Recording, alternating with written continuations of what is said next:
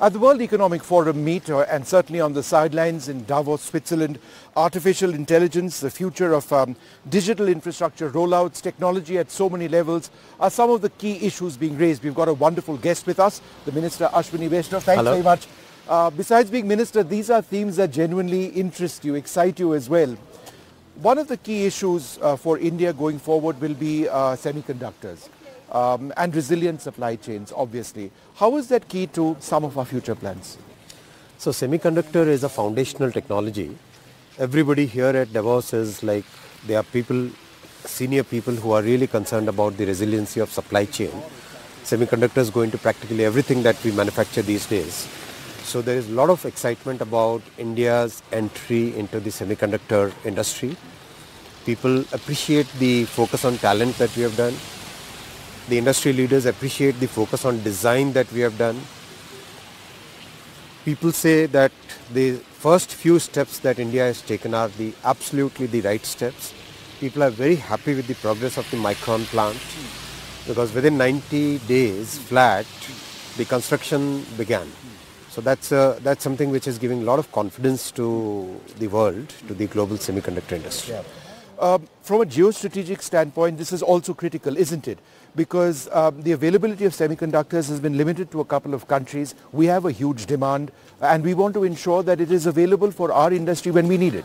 Absolutely. And that's why we have put so clear focus on developing a comprehensive ecosystem for semiconductors. And we have been supported and helped by some of the topmost leaders in this field across the world who have become members of the India Semiconductor Mission. So that is giving us very good, and today the interactions I've had with the industry leaders, they believe that this is the time when you can take the next leap. The next leap is basically starting projects to design some of the key chips that are needed in today's world. For example, for telecom, for example, for processor, for example, can you start working on your own GPU? These are the kind of inputs which are coming from the industry. That shows the level of confidence which industry has on India. And so this is something which India would be able to supply to the world, not just our industry going forward. Absolutely. Indian designed GPUs, semiconductors, and a lot of that, displays, for example, going out. So it would also set up a huge ecosystem in India with the generation of thousands of jobs. Absolutely. This is a global industry. What you design and manufacture in India can be used anywhere in the world. And given the geopolitical strategies and constraints which people are feeling all over the world, people have huge trust. The global industry has huge trust on India. And that's where Prime Minister Modi ji's work on the foreign policy and the kind of trust he has developed across the world has really played out. So that trust is very important. So the issue, one of the key themes in Davos this year is artificial intelligence. But the question which a lot of people have back home certainly is that, if there is more AI, then it means that there may be fewer jobs or people will be retrenched. How would you address this concern? There are two aspects of every technology that comes in. There will be transitions in the industry basis the new technology. So a lot of productivity gains will be there. There will be lots and lots of complex challenges which can be addressed, for example, climate change, for example, new drug discovery, for example, disease prevention, for example, getting earlier detection of diseases. All those things are, for example, agriculture. So these are the things in which AI can play a very positive role. Yes, there will be other negative aspects of the technology, like every other technology. When it comes, it will have.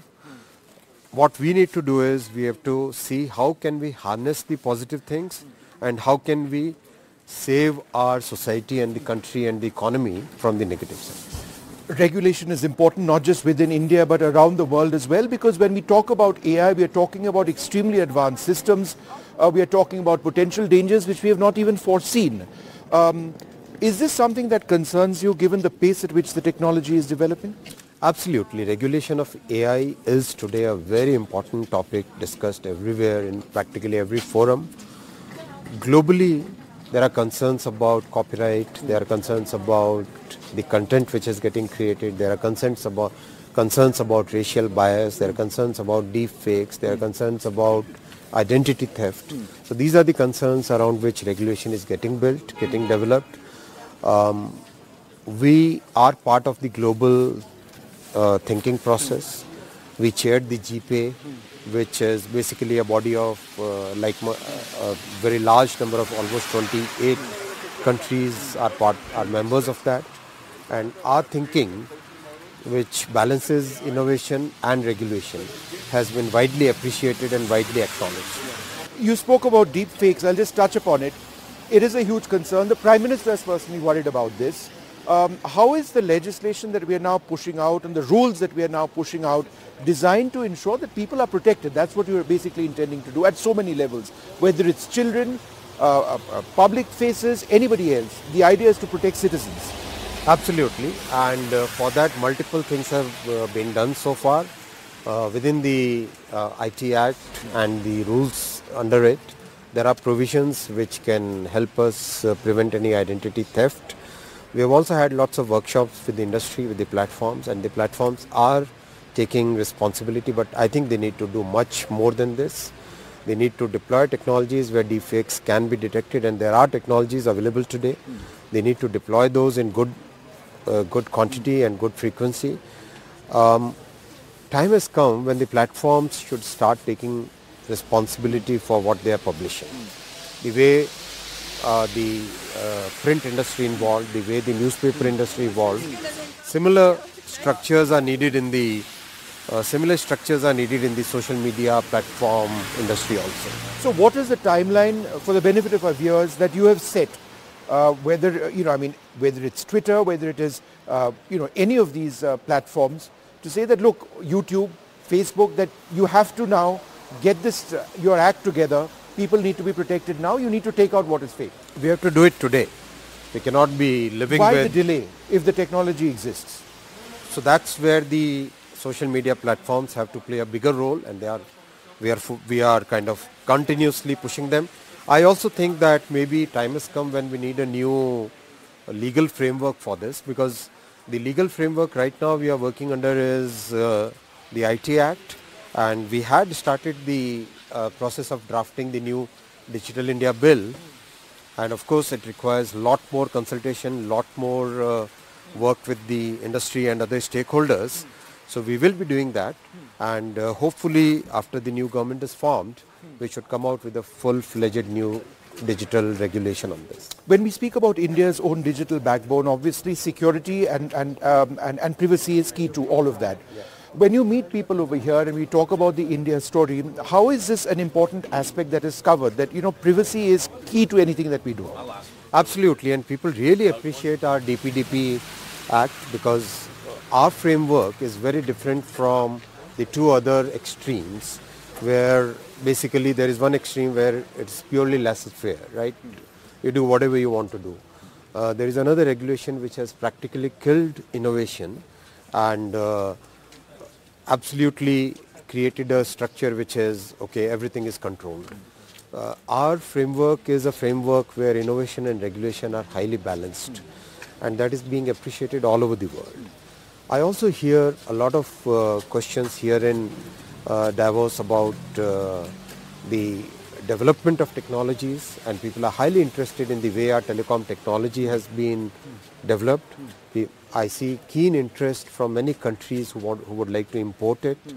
I also see a lot of interest on the economic growth.